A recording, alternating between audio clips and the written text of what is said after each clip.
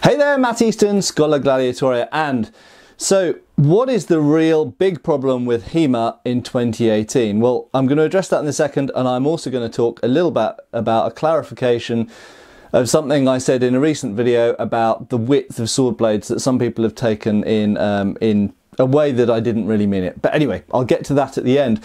First of all, the big problem with HEMA in 2018, as I see it, is the big problem with the world in 2018. And the problem is that everyone's complaining about everything. I don't know what's happened to the world in 2018. And I'm really glad that we're out of it and we're going into 2019. Let's go into the new year with some positivity and some productiveness and some suggestion for solutions and how to fix things and how to make things better instead of continuously fricking moaning about everything. And something I've noticed, particularly on Facebook, but just YouTube and various other places, places like Reddit and Discord and various other places, 2018 seems to have been the year of HEMA accumulating people who like to moan about what other HEMA people are doing. And those other HEMA people could be anyone from people running events or tournaments to people teaching classes, releasing books, transcribing things, putting things on the internet, running forums, sort of Facebook pages or whatever, or YouTube channels, so-called HEMA YouTubers, whether I am one of those. I mean, I guess I probably am a HEMA YouTuber, but I'm also an other things YouTuber. As I've said before, I'm a freaking Matt Easton YouTuber. But some people describe people like Shadiversity as HEMA YouTubers, or Scalagrim. Scalagrim maybe some of the time does some HEMA stuff, but mostly not.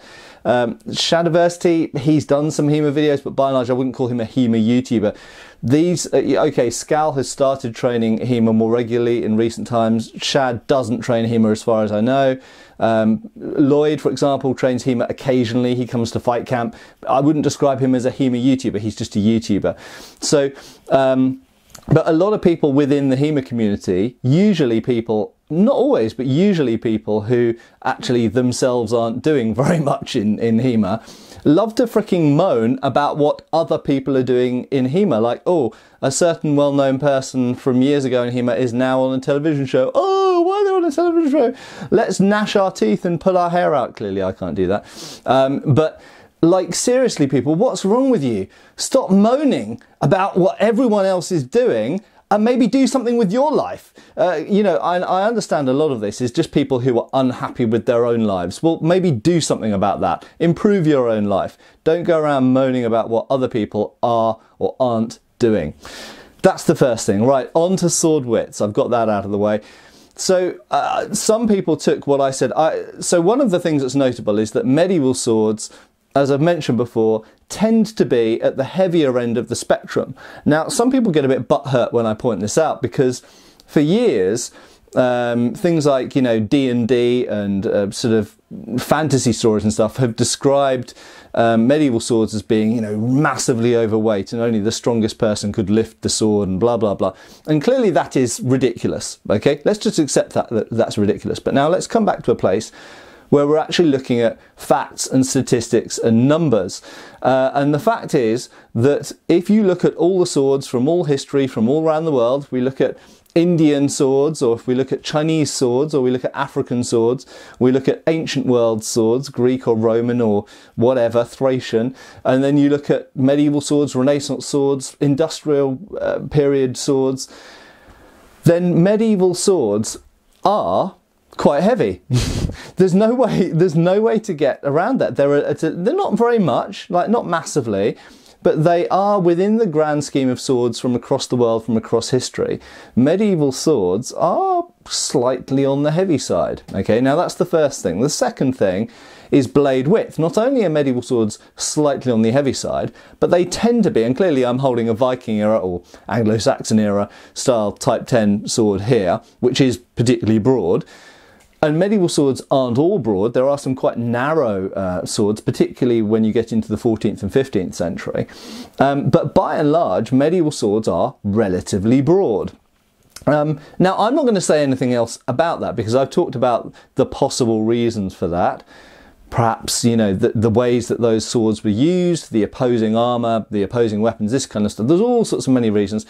The material, and this is the thing that I've spoken about most recently, the material that medieval swords were made of, possibly dictating their design. I think it would be crazy to say that it didn't affect their design.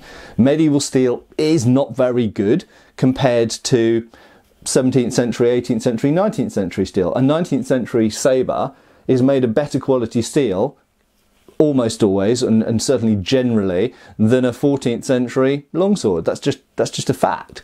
So inevitably, material must have affected the design somehow. How you think that it may have affected it, that's open for debate. But those two facts, the fact that medieval swords are a little bit on the heavy side compared to swords, you know, from the world and from many periods, I have to say, Renaissance era swords as well, if we go into kind of 16th, 17th century swords, they're not light either. Rapiers are very often as heavy as a Viking era sword or a medieval arming sword, as I've mentioned many times. And other swords like backswords, broadswords, mortuary hilts, these sort of things, are often fairly heavy as well. So, you know, we must accept those things and we mustn't hide away from those things.